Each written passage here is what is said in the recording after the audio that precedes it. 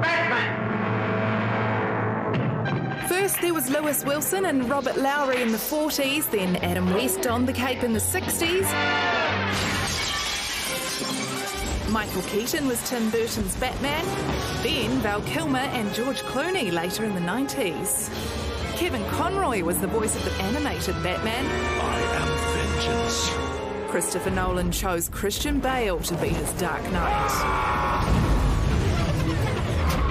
Then, of course, Ben Affleck had his turn. I believe you. Now Robert Pattinson, who played Edward Cullen in Twilight, is the latest to step into the Batsuit. This guy's crazy. Come on, vengeance. Let's get into some trouble. Kim Crossman caught up with the cast of the Batman to find out what it was like wearing those tight costumes.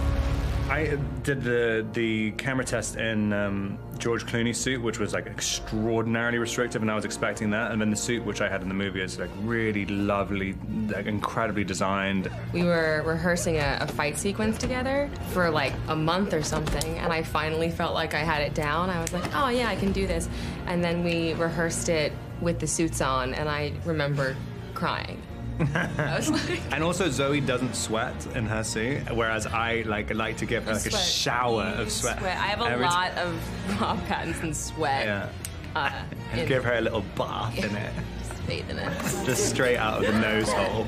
I would just watch it. I would like stare at it, and I'm like, call cut before it drops, call cut before it drops. When that light hits the sky, it's not just a call, it's a warning.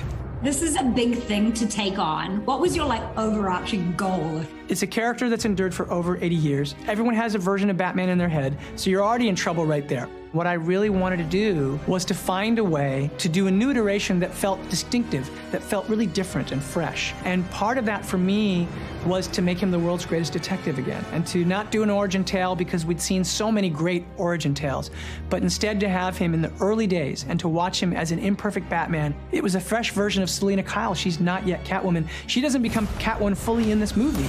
And the same thing with the Riddler. This is the first time he even announces himself as the Riddler. What's black and blue and dead all over? I have a riddle for you both. Oh no. I'm at the beginning of everything, the end of everywhere, at the beginning of eternity and the end of time and space. What am I? What? Batman. I'm like, the universe? I don't know.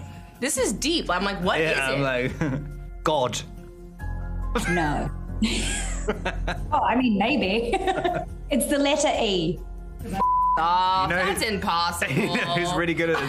Paul is actually genuinely like a genius. Well, he plays the Riddler. It's really strange. I was asking him, is that how he got cast? He really knows that. I don't even understand what... E. The problem with riddles is like, it could be I'm like, I don't even know what category to be thinking in. Someone could be speaking to me normally and it just sounds like riddles. His life. Life's a riddle. I'm like, I don't get it.